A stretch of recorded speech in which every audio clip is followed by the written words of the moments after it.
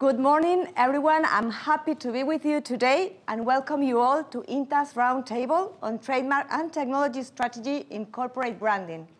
My name is Isabel Cortés, Vice Chair of the Harmonization of Trademark Law and Practice Committee at INTA, and I will be moderating this roundtable for everyone. This roundtable is being hosted by the International Trademark Association, INTA, and organized by PONS IP in collaboration with the Spanish Patent and Trademark Office and the Association for the Protection and Defense of the Company's Trademark Rights in Spain and DEMA. The purpose of today's roundtable is threefold. One hand, to discuss the importance of an effective coordination between the legal trademark strategy and the overall business, marketing, or branding strategy. Secondly, to discuss the role of technology-based legal solutions, such as global surveillance and proof of use, in the process of building strong brands. And we will also discuss on the new challenges and opportunities faced by innovation and the outbreak of new areas of technological disruption, such as machine learning, AI, Internet of Things, 5G, in the trademark perspective. So, as you can see, we have different irons in the fire.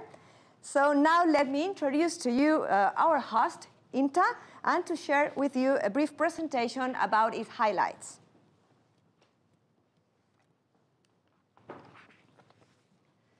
So INTA, we are a global association of brand owners and professionals dedicated to supporting trademarks and complementary intellectual property IPs to foster consumer trust, economic growth, and innovation, and committed to building a better society through brands. INTA members benefits from the association global trademark resources, policy development, education and training, and an international network. So it's around 6,500 organizations, 185 countries taking part of it, and 34,369 members. So as you can imagine, we have a global presence. It was founded in 1878. INTA is a non-profit organization with headquarters in New York City, but with offices in Beijing, Brussels, Santiago, Singapore, and Washington, D.C. And of course, a representative office in New Delhi. So anyway, if you would like to have more information, you are more than welcome to visit the website, which is under the slide, so you can have a look, and I encourage you to check it. Of course, INTA has a strategic plan for 2022 to 2025. Three main pillars. On the one hand, to promote and reinforce the value of brands. Second, to build a better society through brands. And third, to support the development of IP professionals. So to implement this strategic plan, there are more than 3,800 talented and dedicated volunteers to serve in INTA nearly 200 committees, subcommittees, and project teams. And the association committee has three main major groups: advocacy, communication, and resources. Our annual meeting is around the corner, so the main world largest event for brand owners, trademark professionals, and IP professionals, as I mentioned, is around the corner. It would take place in Washington, D.C. in springtime, so the end of April till the 4th May. And nowadays, we have more than 4,500 professionals that has already been registered. So I also invite you all, for the ones who have not done it yet, to go ahead and come to Washington with all of us.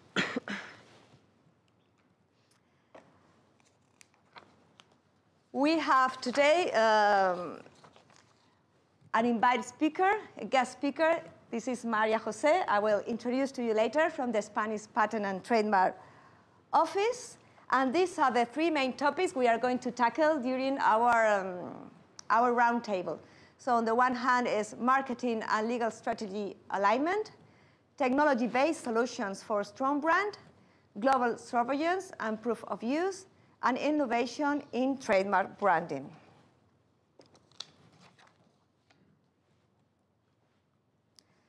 So on today's menu, I have the pleasure to introduce our invited guest speaker. We are lucky to have today a well-versed expert on the topic. So from the Spanish Patent and Trademark Office, I would like to introduce the head of the Distinctive Signs Examination Area, Maria José Rodríguez. We are really happy to count on you for this event. Thank you, Maria José. We were supposed to have Andema with us as well. However, unfortunately, Gerard could not finally join us. But going back to Maria José, she has an extensive, I would say, impressive curriculum, I guess, an impressive career within the IP. Maria José has an extensive experience in intellectual property and trademarks. She was the head of the International and European Union team for many years at the Spanish Patent and Trademark Office. And now she is the head of the Distinctive Signs Examination Area since 2021. So welcome, Maria José, for this roundtable. We appreciate to count on you today with us. And without further delay, I leave you with the Spanish Trademark Office. Maria José, the floor is yours.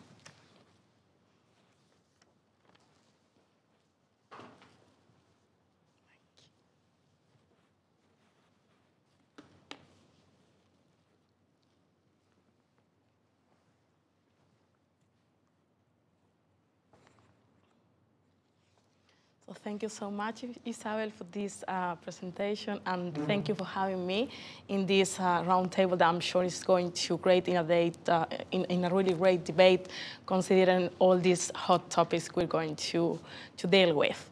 So I would like to start with a statement that I read in a McKinsey report that it's about the top trends topics in tech. And it says that in the next decade, we will experience more progress than in the past 100 years. So this statement really caught my attention. And just to put it a bit in context, we have to consider that the steam engine meant the first industrial revolution. Then we have the combustion engine that was the kind of second industrial revolution. And then in mid-late 90s, the internet was the third industrial revolution. We can say that nowadays we're facing the fourth industrial revolution, but this one is 10 times accelerated by the technological advancements we're facing. So it is difficult to establish a list with all these technological advancements that we have on the plate, because they're growing fastly, but surely there are at least like 11 sectors that are leading this race. For instance, we have big data, blockchains, artificial intelligence, the Internet of the Things, 3D printing, 5G, robotics, drones, gene editing, solar photovoltaics, nanotech. And at this point, we can consider that private sector is leading all this race, as I said, but they are not working in isolation in this innovation system that we have. Also, universities, research and development entities, and governments play an essential role because they establish the incentives for all this innovation system to be developed. So we can say that public policies and regulation are the channels to enable this technological revolution we're facing. So it is important to align all these public regulations and policies to better improve all this economic growth and all the related things around them. So it's not only, we have to consider not only the tech revolution, but also to improve the traditional production systems. So at the end, we can conclude that we're facing this kind of benefits from the innovation system and all this technological revolution, but we are foreseeing as well some challenges, and we have to be ready for all those. And the main thing is that in the field of the trademarks, we have to consider what are those potential effects in this strategy. We've been reading some articles. Those are the headlines I've been reading recently on the media or in the newspapers. And the first one, it says that Lexus presents an announcement of the new ES created with emotional artificial intelligence. In this case, they created an advertisement in which, with the artificial intelligence, they read your face. So it's a software for the facial recognition. And they offer different advertisements considering your mood. So it's really interesting how this technology is now in the market. We've been reading that also fashion retail sector is cooperating with banking sector. So we're facing now some cooperation that previously we didn't really see in the market. Then we're reading some things considering the metaverse impact, like the architect designing an entire city in the metaverse that is called Liverland. So it's going to have like a new universe. Then football team is starting the construction of this football stadium in the metaverse. So probably we're going to watch the matches through a screen, but in a different sense, because we're going to be there too. So it's going to be curious. And then we have another retail sector that is going through the metaverse. So the president of Mercadona just created Utopion, which is a new city in the metaverse. So we have to see how this is going to develop. So considering all these new things we're taking into the market, we have to consider also not only the new things, but also the impact on the existing rights. For instance, we've been reading recently this infringement of the rights in the metaverse of this Hermes bag. Then we see some defensive actions. For instance, Disney that is creating this theme park, but in the metaverse. So it's like you can go to Disney and have all the same feelings, but in the virtual way, we guess. And then we have McDonald's offering the burgers in the metaverse. And we don't know if you're going to be able to eat a burger in this environment, new environment, or how it's going to be. But the thing is that they had created this new restaurant in the new sphere. And then we have some brands that are filing trademark applications for the metaverse. So we're going to see how the goods and services classification is flexible in all those situations. So consider all this new scenario, we can consider that the consumer expectations are changing, are facing different things in the market. So for brands, it is important to redefine their strategy and to adapt to the new available technology means. And in this part, we have to consider two parts, let's say. Not only the appropriate protection of the brands, but also the new ways of infringement that can arise in this new environment. So it's important to know the appropriate defensive means at this stage. Thank you. So thank you very much, Maria Jose, for your insightful and valuable presentation. I have to say that I'm really interested on the topic. This is a completely new topic, which is, let's say, hot today and nowadays.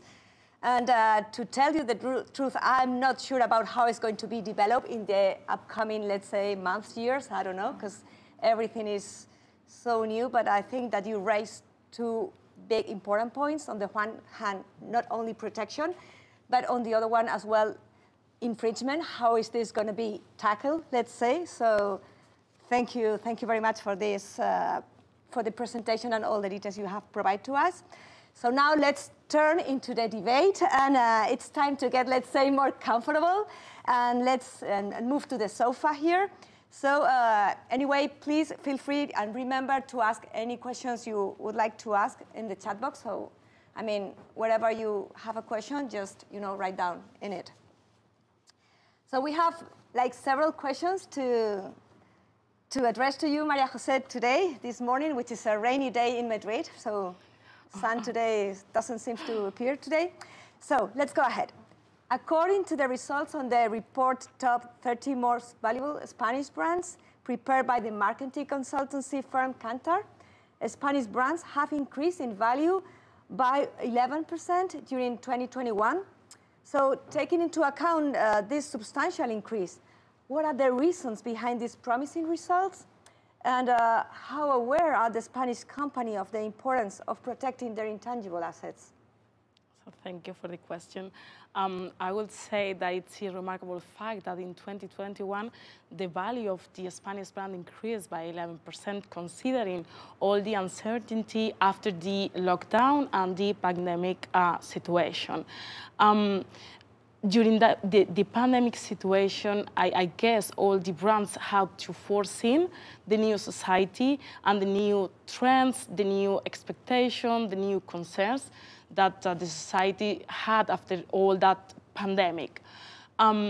I would say they had to change not only the strategy, not only in the short term to overcome the pandemic, but also in long term, considering that the consumer is more concerned about sustainability, well-being, and the kind of work-life balance that previously were not that important. So at that point, it is important to emphasize that they face as well this technological disruption. So to align their strategy to all those things that were happening really, really fast was, I guess, a really big challenge for them. So the reasoning behind all the increase in the brands, it can be different depending on the sector, because it's not the same like a fashion or bank. It really depends. But I would say there is a common factor in this growing, because normally the adaptability, dynamism, and the innovation in the brand strategy are key factors in a globally connected and really fast-changing environment. So I believe that the innovation in the brand strategy has to be understood not only in terms of like offering something unique in your sector, but also like providing, transforming what already exists, but also like creating something new. We're seeing now some trends in some brands, like their so-called 360 companies, in which you can get everything you need. Amazon is a good example of that. So we can see all those changes. And I would say that the Spanish brands are really aware of the importance of protecting their trademarks. At the Spanish Patent and Trademark Office, we face an increase in the trademark and trade name applications by 1% and 7% in 2021. So it really surprised us, this increase. So in total, let's say like 65,000 more or less distinctive types were applied in our office. Then the renewal applications increased too by 2% and 14% in trademark and trade name respectively. And then if we move to the European scenario, the European trademark applied by Spanish increased also 8.8%. So with all this data, we can say that there is an upward trend in protecting the IP rights. So, yeah. That sounds, I mean, I wouldn't say amazing, but that sounds very promising. So, actually, you know that, I mean, there is such an awareness, and let's say then the pandemic that is, thank goodness, already, let's say, even almost gone. You know, all these Spanish companies has been, put an eye, on, being aware that they have to sell their products, and for that they need protection. So, to include this in their, let's say, daily strategy on the business. So it's good to know that it's always on the roadmap for Spanish companies, to protect and to enforce their trademark rights. So let's move to the other question, like new technologies and the internet offers endless marketing and branding opportunities. So WIPO statistics show that trademarks were the fastest growing intangible assets in terms of the number of registration in 2020, surpassing the previous year's statistics by more than 2 million registration. In addition, the report Trademark Orientation and Business Performance, in conjunction with the Spanish Trademark and Patent Office, shows an increasing concern for brands and corporate strategy. So what are the strengths and weaknesses in the protection of intellectual property, specifically in relation to trademark carried out by the Spanish companies? So I would say that surely intellectual property rights are the engine for the economic growth. And from the Spanish Patent and Trademark Office, one of our main tasks is the dissemination of the intellectual property rights. And specifically in the trademark department, we highlight the importance of protecting those rights as a differentiation factor. We're sure that the Spanish companies are aware of the importance of protection of the rights, and the study itself shows that 80% of the companies consider that the brand is a strategic asset in their company. So we're positive with the results, but the same report shows as well that that some of the companies give more importance to the promotion actions, considering the trademark, like let's say, for instance, advertising, social media, and so on, over that legal protection. So we're seeing some of the companies that are using their intangible assets in the market without protecting them. And in that situation, sometimes they face real legal dispute. It can be because they are infringing other parties or right holders' rights without knowing the existence of those rights, or it can be because they're facing some infringement of their rights, but they didn't protect them in advance. So in the office, we always try to facilitate the protection and to bring those rights close to the company so they don't feel that there is something abstract. And they can use those rights just to improve the company itself. So for us, we've been working in improving our website to offer more detailed information about protecting the trademarks, not only in Spain about how is the procedure of registration, but also in the internalization of the trademarks. Let's say, for instance, the protection through the European Union, but also the Madrid system. So they come with all the information that can help us to establish the best strategy for them. For us, it's important to give this kind of digital service or digital improvement, because normally they tend to relate more with the public entities by these digital means. So we're working this improvement too, and this resulted in 2021, 99.6% of the application were made by the electronic means. So for us, it's a really great result, and that led us to be recognized as one of the most innovative office in the trademark field by the World Trademark Review magazine. We ranked in third position with South Korea and the United Kingdom Intellectual Property Office. So for us, it's an honor to be there, because this magazine not only check the registration services that are offered to the right holders, but also the added value services we can offer. So for us, it's really important to be at that point. So congratulations. I have to say that I feel very proud, of our Spanish Patent and Trademark Office being one of the leadings in all this digitalization and, offering service in a digital way to consumers and to clients, let's say. One of the 3 pillars of INTA's 2022-2025 strategic planning announced last November called on promote and reinforce the value of brands. INTA will continue to advocate for the harmonization, simplification, accessibility, and integrity of IP registration and enforcement systems, as well as for the defense, enforcement of trademarks and complementary IP rights, and of course, valuation and commercialization of brands. This is also a key point in the strategic plan for 2021 and 2024 at the Spanish Patent and Trademark Office, such as promoting the strategic use of industrial property and fighting against counterfeiting and infringement of intellectual property rights. Also to move towards, as you have just mentioned, to a more people-centered, sustainable, digital, innovative, transparent, and efficient office.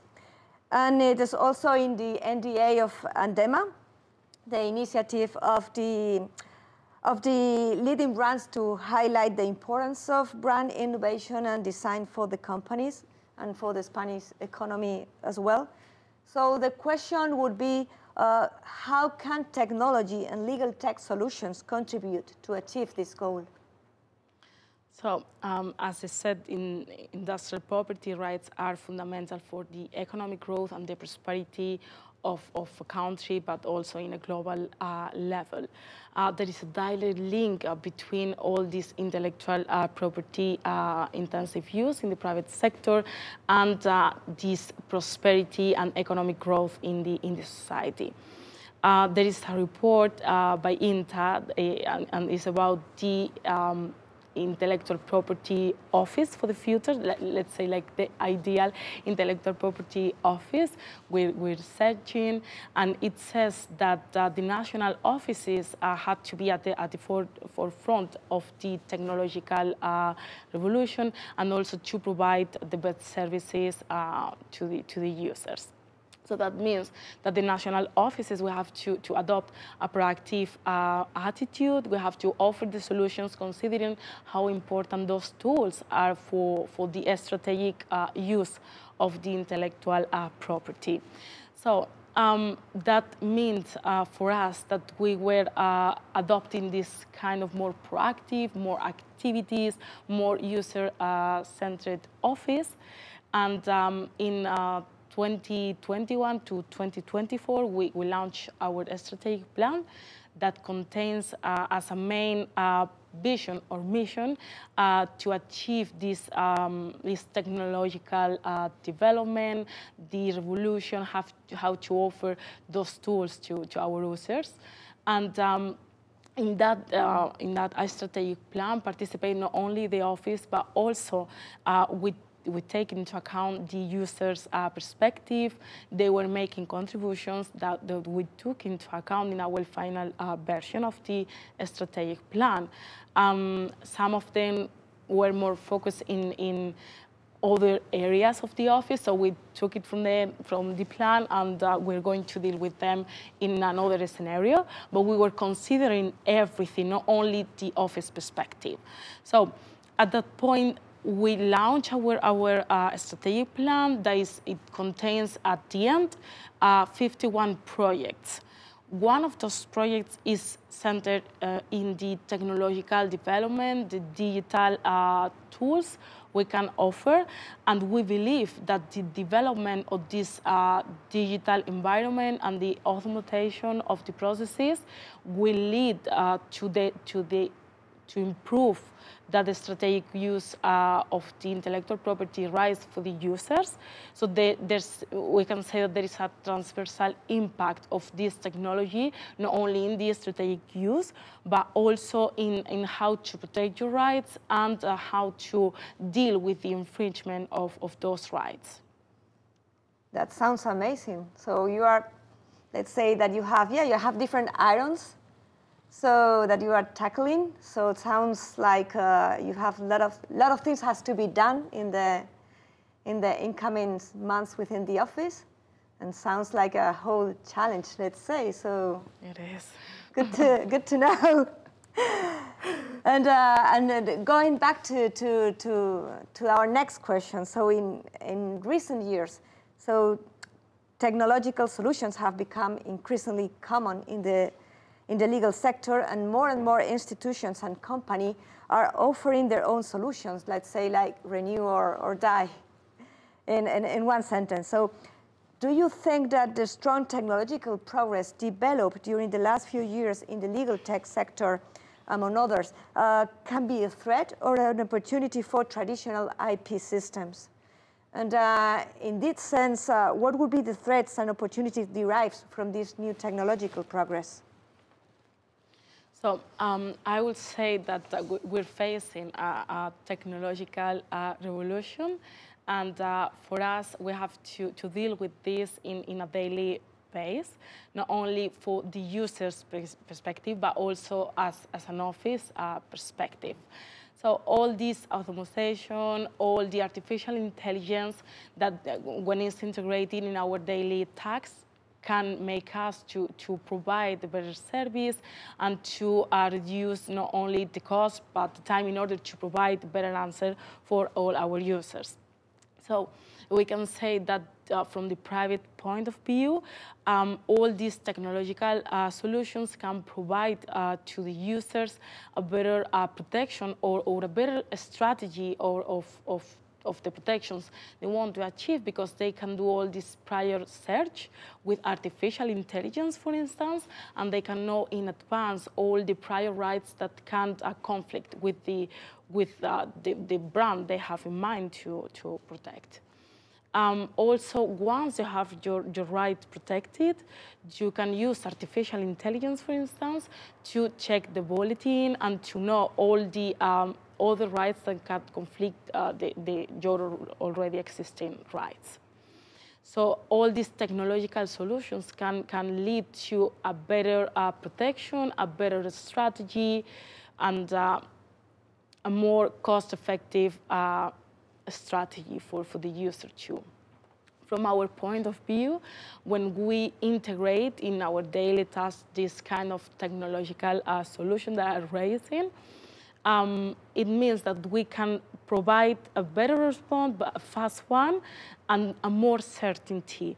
Because, for example, when you apply for your trademark, we can there is a kind of report about the classification for the goods and services, the figurative elements. All this is made by a machine, which at the end provide us more time and more, let's say, energy to focus on all the things that require our intellectual things, and to give to the technological part the things that can be more automated.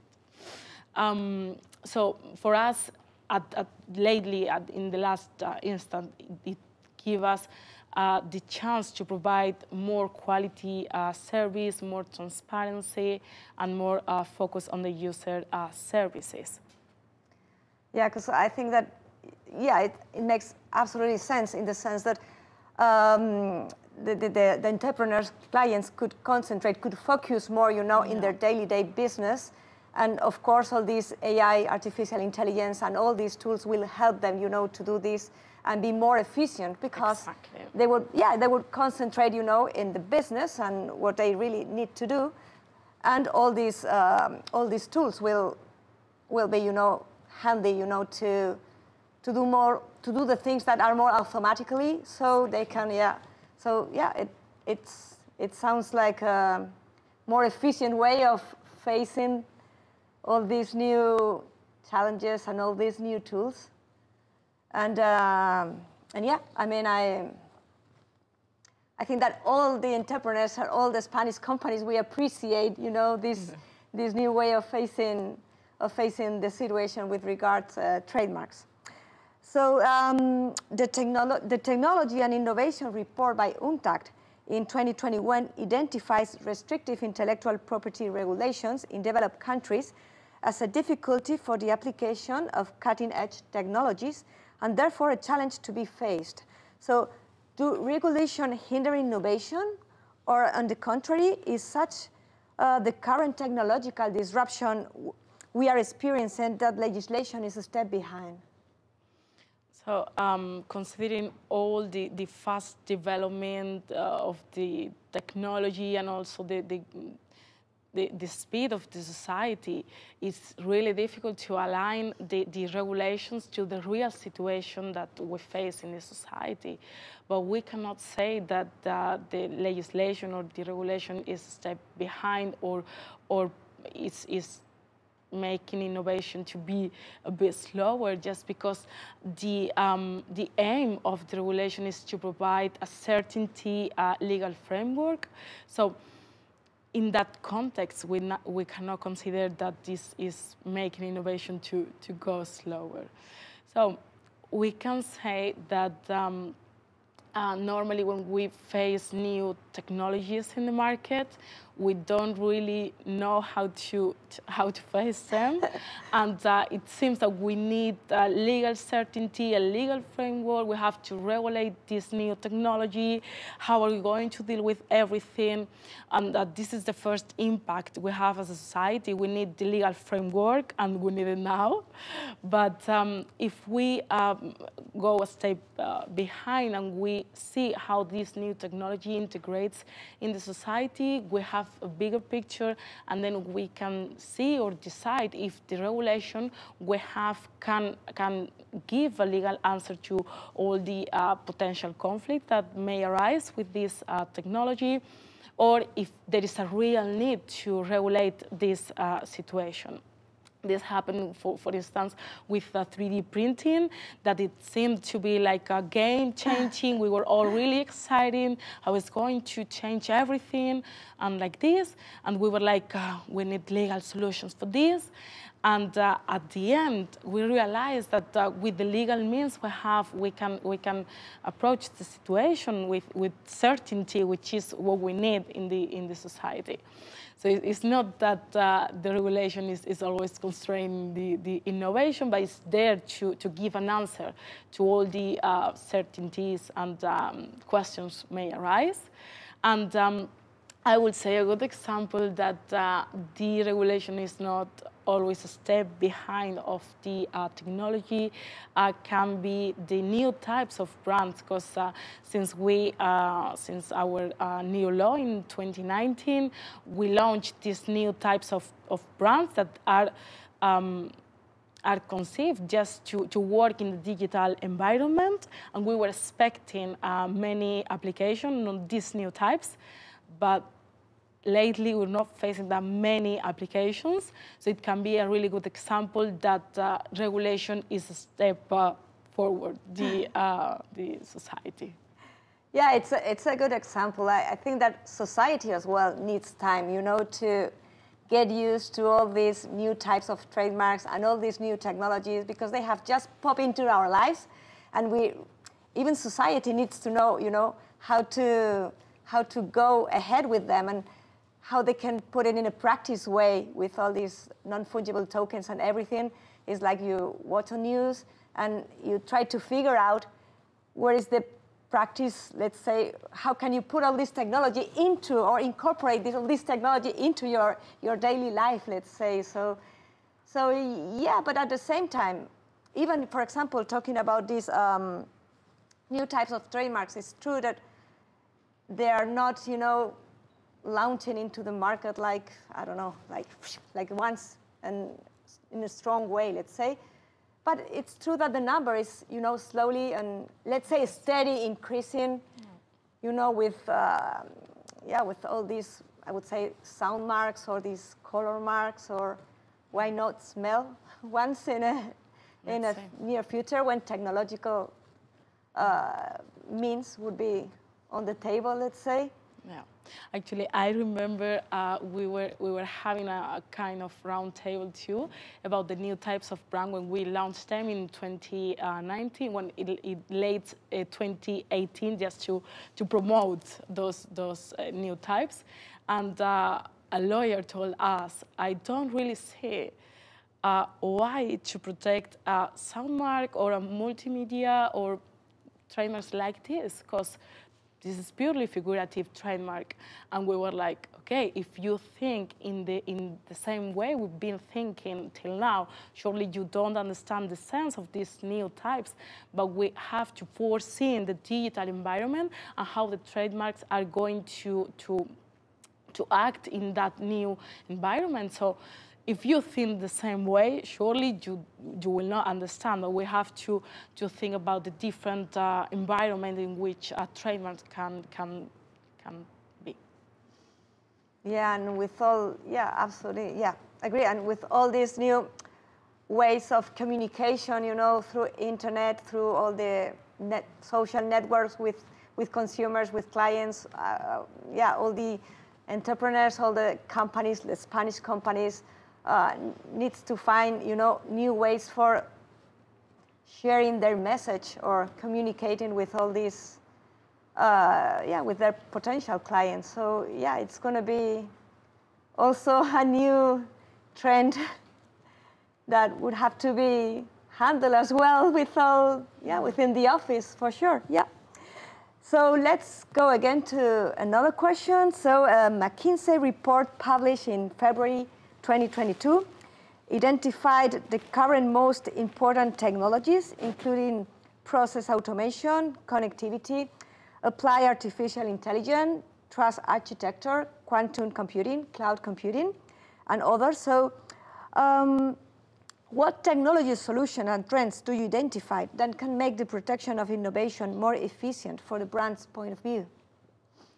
Well, as I said, from the Spanish Patent and Trademark Office, we're working constantly in the automation processes and also the artificial intelligence tools that we can provide not only in the means of our office, but also to the users.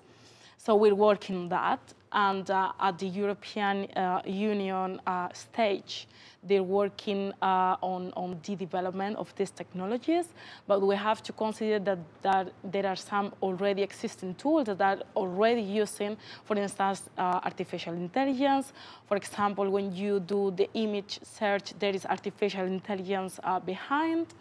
When you use eSearch Plus for the trademarks, they give you this similarity trademarks, and there is artificial intelligence behind the tool. And also for the case law tool, there is machine translation behind that automatically gives you the European Union decisions and the EU IPO decisions. They are translated automatically in 31 different languages. So since 2018 that they launched this service, there are many case law decisions that are already translated by using this kind of artificial intelligence that they have. And they're working on new projects. For instance, the ECP5 is related to emerging technologies, and the aim is to create a space for the debate of the different technologies, not only with the EU IPO and the national offices, but also with the European Patent Office, the WIPO, and also TM5 or DM5, for instance. So the aim is to debate all the trends, all the technological trends that can affect the IP rights and how to protect them, how to defend them as well, and developing all those tools. They're also working on some artificial intelligence project, but only for the European Union Intellectual Property Office that may be given to the national offices. So we will use those technologies too. And we have to consider that this is a really new scenario, and we are all working in how blockchain, the artificial intelligence, can help us to provide a better service. But for example, blockchain is being used for the proof of use in the registration procedure in trademarks. It can be used for the certifications in the prior rights, exhibitions, and so on. So all the utilities are being explored right now. And also at the WIPO atmosphere, they have launched this kind of white paper for the blockchain and the impact of that technology in the IP ecosystem. So we are working, but it's really difficult to launch fast solutions because it's something new. We have to explore, we have to see what's going on, and then to establish the basis and keep exploring what will come with that. Let's say like step by step. So not running, but with let's say stable speed, and reaching all the goals and achieving everything. Because I mean, it seems to be a lot. Yeah, it's a lot, and everything seems to be in the same place at the same moment. So we have to focus on each thing to be done each time, just to be sure that things are done in a proper way. But I think the incoming year seems to be very challenging to the world in general with all these new technologies, and especially for the Spanish Patent and Trademark Office. But I'm sure that you are going to succeed. That's absolutely. I'm convinced about that. And it's going to be very interesting as well, to see how everybody work together and get used to these new technologies into future. So a latest study on counterfeiting and illegal reproduction of goods carried out jointly with the OCDE and the UIPO indicate that these goods represent 3.3% of world trade, and the statistics double for imports from European countries. So in a global world, when innovation competes without borders, what tools exist to detect and counteract the illegitimate use of our trademark assets? So it's a fact that counterfeit products, it's a real risk for the health and security of the consumers, but they bring also environment issues. So taking all this into account, it is important to approach this situation with a mindset that not only for the consumers, but also for the protection and how to deal with all this infringement and the piracy.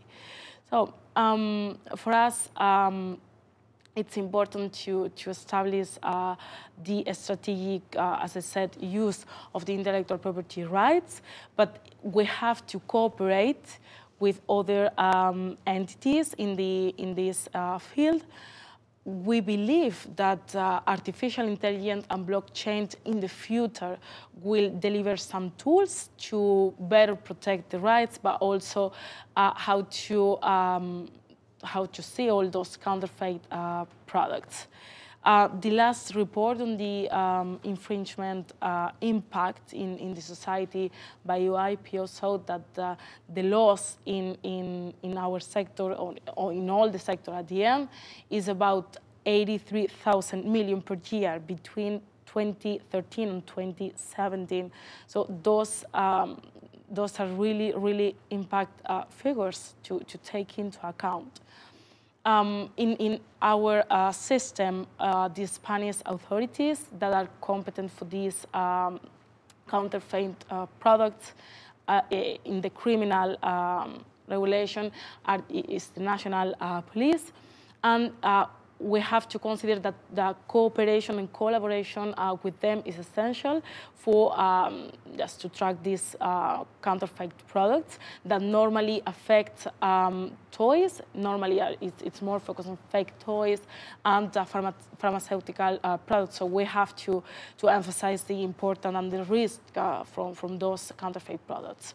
So when all the national police they are constantly investigating, and once they see that there is a potential infringement, they take a sample, and then normally they contact us to see the database. So at this point, it's really important that you have your right registered.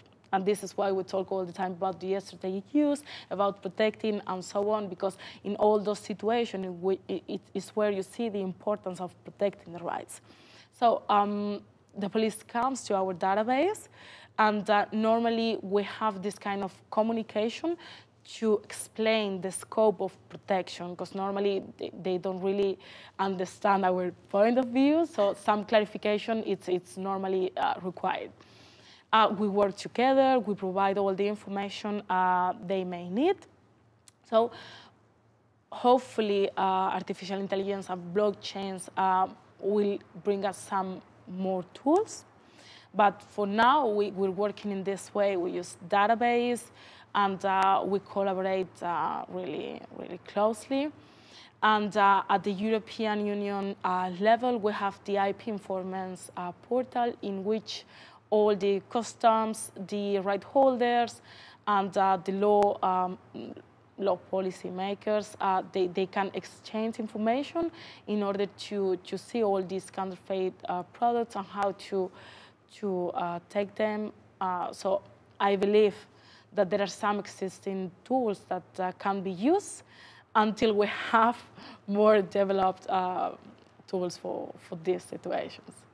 Yeah, it comes to my mind, for example, when you mentioned about UIPO, the enforcement database that covers, you know, the members of European Union from a custom point of view once they have the trademark register. But I suppose that also the infringers would also, you know, use all this technology to become more sophisticated, also in the way they do, you know, well, things. It can be tricky. This is the thing, you know. Even when we have the legal means, some people used to defend, and some others used to know the way in which you can infringe. This is like this, but we believe that all the actions, all the tools will make us succeed against all these counterfeit products that they are a real risk in this society. So hopefully we will win. Yeah, it's always, you know. Hopefully. Okay, and with every technological advance, as was the case with the internet, legal systems have done their best to give legal security to holders of industrial property rights, especially trademarks in relation to the corporate branding. So faced with such disruptive phenomena as the advent of metaverses, where virtual environments, you were talking in your presentation about that. So yeah, where virtual environments are mixed, let's say, with real experience, what challenge do you foresee from the point of view of trademark surveillance and protection? So as I said, we're constantly reading about this metaverse and the new trends. So I would say that in the brands, from the brand's point of view, we are used to see the trademarks in tangible assets. We can always touch the goods or the services. But the different thing with the metaverse, and this is the key point, is that it's a computer-created environment in which the goods and services, they don't really exist, they're not tangible. So it's a big challenge how to protect your brands there, how to deal with infringement, and all those things that are coming to your mind when thinking about a real world, but extrapolated to something that you cannot touch.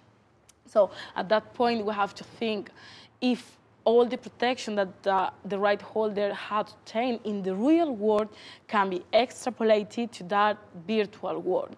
Because we have to consider that it's not the same, the digital world, than the virtual world. In the digital world, surely brands are protected, because even if the means in which you're providing your services or offering your goods is digital, you will always get something tangible, a service or a good. But in this virtual environment, there is nothing you can touch. So how is the scope of protection? Can we say that we are protected with our brand in this virtual environment too? So all these things are coming. No? We've been reading recently on this Hermes back infringement in the metaverse, and Hermes gave a defensive action against this Meta Birkins thing. But the truth is that we cannot differentiate or make a real difference between the real world and the virtual one, just because if you have your rights protected in the real world, the protection is the same in the virtual world. It doesn't mean you're not protected.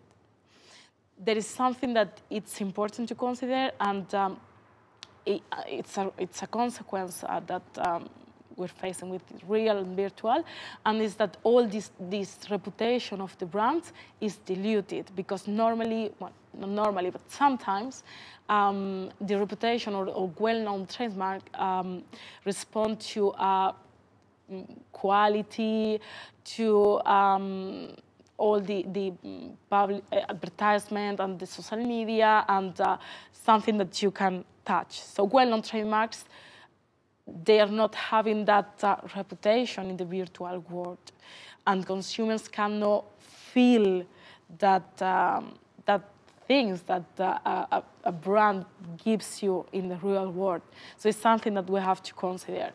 And then there is something that we're facing too, that we have to say how is to develop, but we're having this kind of digital influencers that is like, okay, they're kind of a real person, but in the virtual world, they behave like human beings, but they are not real.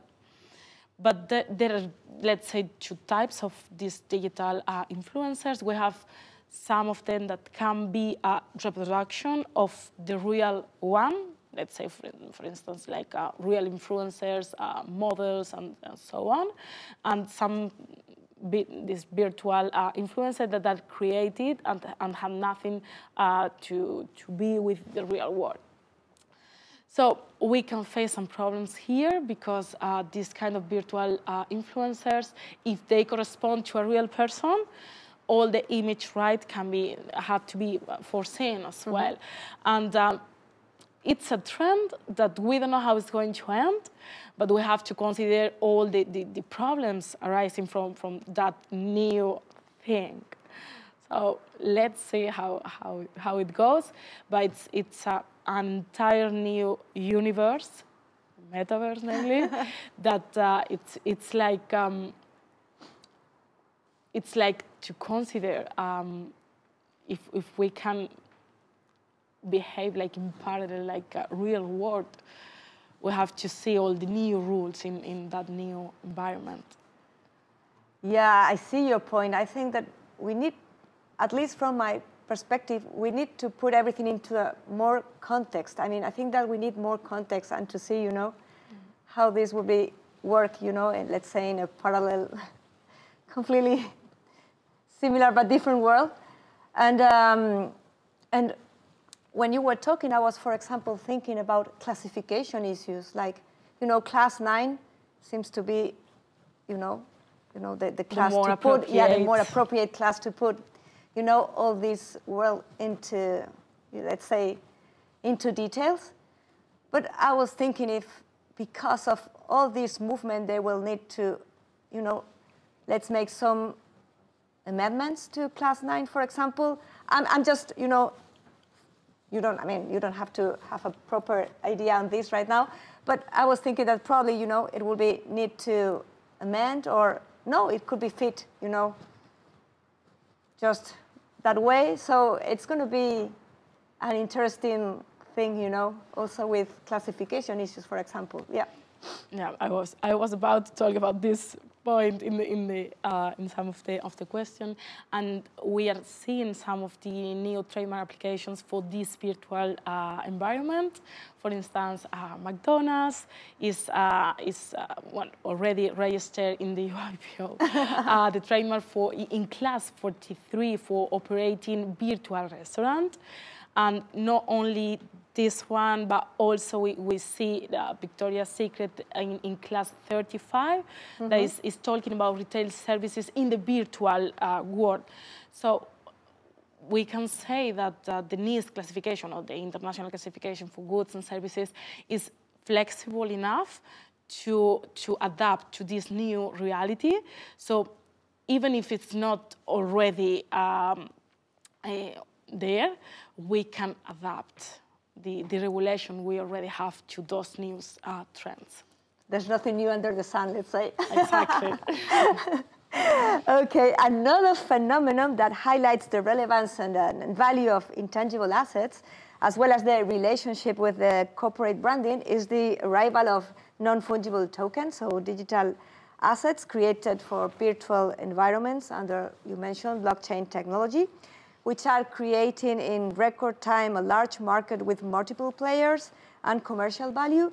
So indeed, in this context, and I guess it's, let's say, more than one question for this, are the current regulatory architecture and national and supranational offices ready to enforce the rights of trademark owners? And what would be, or what is the role of companies should play in this reality? And just the last one, are the current tools of surveillance and defense of trademark effective enough? It's a broad question. I know. I would say that... Take it by parts. Yeah. One by one.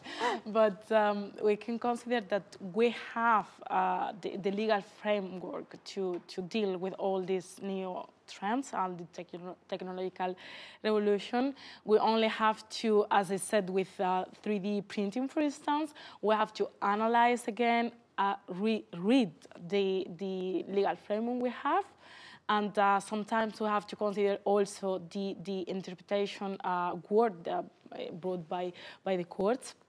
So with all these things, we can approach this new situation. We don't have to create new regulations because we believe that what we have can give a legal framework and legal certainty to the situation. And as I said, the NIST classification is flexible enough to for these new trademarks, not only, as I said, McDonald's, but also Nike, Victoria's Secret, Disney. They are registering all the new trademarks, and without any problem, without any issue. So it's just to specify that the scope of the protection is going to be not only in the real world we understood till now, but also for this computer-created atmosphere. So I believe we have the framework for this situation. The other part of this is the infringement. And if the regulation we already have is enough to give a legal answer to the infringement can happen in this virtual environment. And we have to consider that the regulation we have now, it talks about cease and desist and actions that are taking place normally in the real world, but it doesn't mean you cannot take them to the virtual world because it's actually the same, but in a different atmosphere.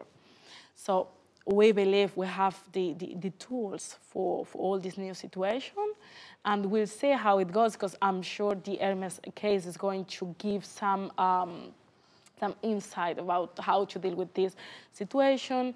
And it was a defensive strategy, but we have to consider that the registration is the policy we have to follow in order to prevent those infringements and how to give a better answer to those situations.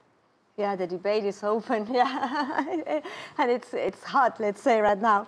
So to wrap up this rich discussion, let's get creative. With the arrival of the so-called disruptive technologies, such as 5G, AI, or machine learning, and the Internet of Things, what would be the next trends, legal and technological, on trademark branding? Even you have mentioned most of them during the whole debate at the whole roundtable. Well, I will say we cannot foresee the future, because if you ask people 5 years ago if we would be where we are now, I think nobody ever imagined all this metaverse thing, and we can compare actually to the Sims game we had when we were kids, but we always separate that virtual reality and a family we created and the house we created, and it was in their computer. And but now the situation is really different, because in this virtual environment, everything is happening. It's like you have two lives. You have the real one, the virtual one, and everything can happen. So we cannot foresee what's coming next, but surely we're working in providing the tools for a better approach of what will come. And let's say, for instance, smell trademarks, I would be really happy to come on them. And we don't know, but from our perspective in the office, we have always maintained a broad perception or definition of the brands, because we only required, from the last amendment we made in 2019, we only required to fit the representation by the technological means, and that technological means are open. So our focus is always to adapt to the reality we're living.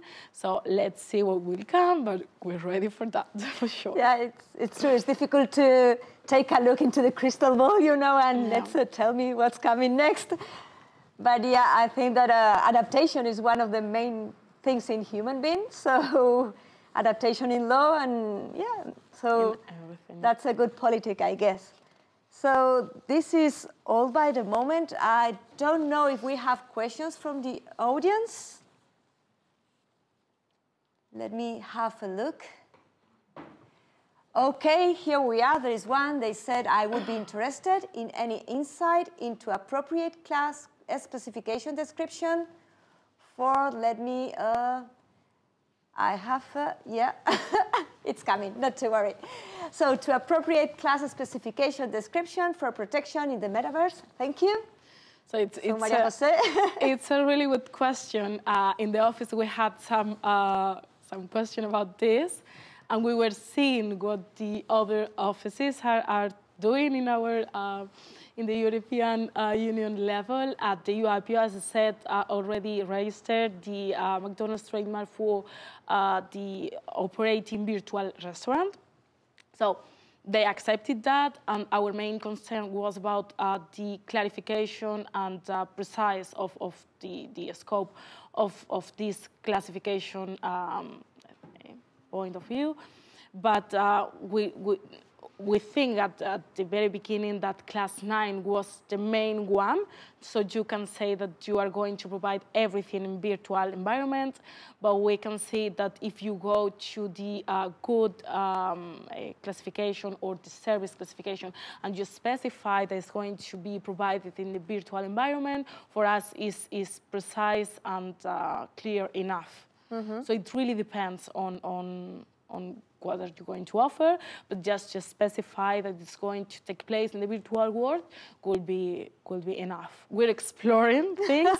As I said, at the UIPO, we're all exploring this, but surely we're open. We're open to define this classification to adapt to the new trends. Yes. I think it's a very clear response. Thank you. Okay, we have another one. So they said you have mentioned Kantar brand ranking among the global top 10 brands. Most of them are technology based. The question is applicable to any of them. For example, they said Microsoft. Does the technology give value to the brand, or does the brand give value to the technology? Okay, who was first? This is like Rika first. The egg of the there is a Spanish said, which is first the egg of the hen or something like that. Well, I'm driving crazy, but yeah, something like that.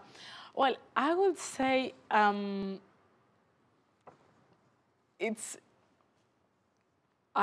the brand is giving the value to the technology? It's not an easy question.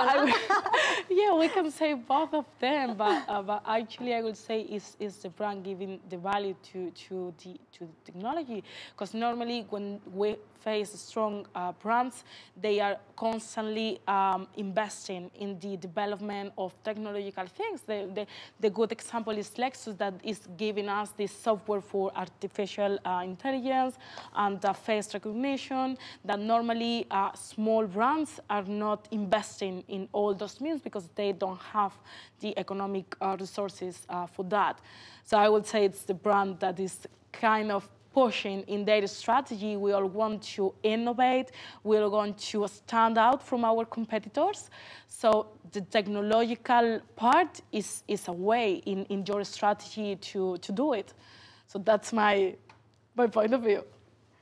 Yeah. Yeah, I think that technology, it's a mean. I mean, we need to use technology for getting our objective, not the other way around. So in that sense, yeah, I see your point and absolutely agree with your opinion. Okay, we have another one. Which opportunities do you identify for trademarks in the metaverse?